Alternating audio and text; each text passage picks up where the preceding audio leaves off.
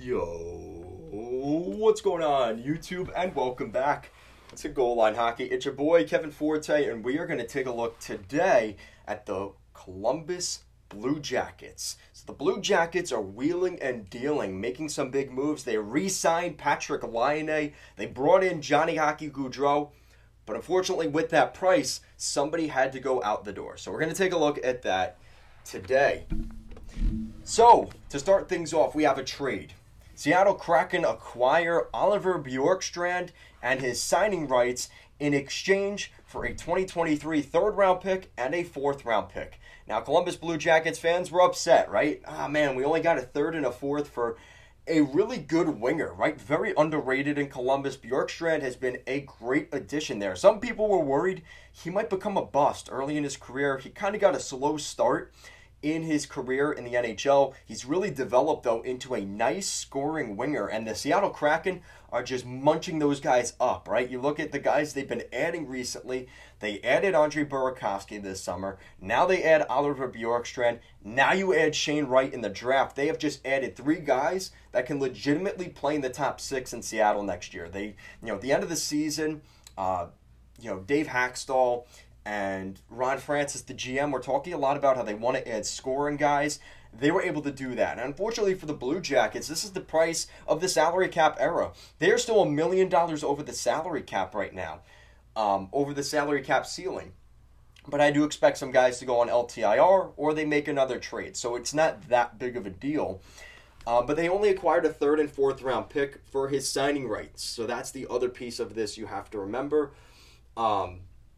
So kind of interesting to see where the Jackets are at right now. Yeah, so this is what you have to remember. So some of these guys are going to go on the long-term injured reserve. Boone Jenner is on the IR, Alex Texier, and Daniili Tarasov. All three of those guys are on that situation right now. So we'll see what happens. Could develop into something. But the other big news here for the Jackets is Patrik Laine. Patrik Laine signs a 4-year extension to stay in Columbus. So some good news here. They keep both their guys, right? Johnny Hockey comes in at $9.75 million per, and Patrik Laine comes in at $8.7 million per season. Really good deal. Patrik Laine comes in. He comes back to the Jackets. He's only 24 years old. One of the best releases in the National Hockey League. He has such a good shot. Now, the first year of this deal, he could be traded anywhere. But the remaining 3 years of the deal, he has a modified no-trade clause where he submits a 10-team no-trade list. So there is some volatility to this. So there is an ability to trade him. Now his salary is kind of weird. The first year it's going to come in at $7.5 million as total salary, and then in years 2, 3, and 4 it comes in at $9.1 million per season. It's a 4-year deal, $34.8 million. And shout out to Spit Chicklets. They posted saying that most of this money is going to go to Fortnite skins because we know Patrik Laine is a big video game guy. So. That was kind of funny, but we'll see what happens. This is a big pickup for the Jackets. A lot of Jackets fans were thinking, well, that's the end of Laine, right? Just because we signed Gaudreau.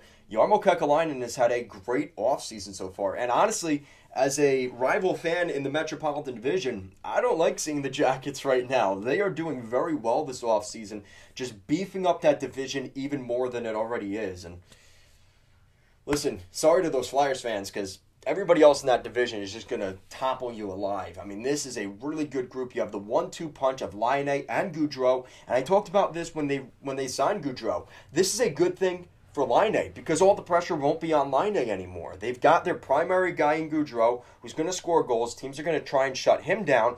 And that gives a little bit more room for Patrik Laine, maybe to catch the second or third pairing defenseman in order to maybe score more goals. And I think he's done well in Columbus, but as the number one guy, it's not going to work as well. I think now there's some depth there. This is a really good thing for him. He's going to come back, he's going to be ready to go, and he's going to have some new line mates to play with next season. Excellent here for the Jackets. Jarmo Kekalainen, Got not much to say here. Really good signing overall. They also did trade Bjorkstrand, which sucks. But so far, this has been the summer of Columbus. The Blue Jackets have done very well this offseason. But let me know what you guys think in the comment section down below. What do you think of the Jackets? What are their weaknesses? Do they need to add some more depth to replace Bjorkstrand?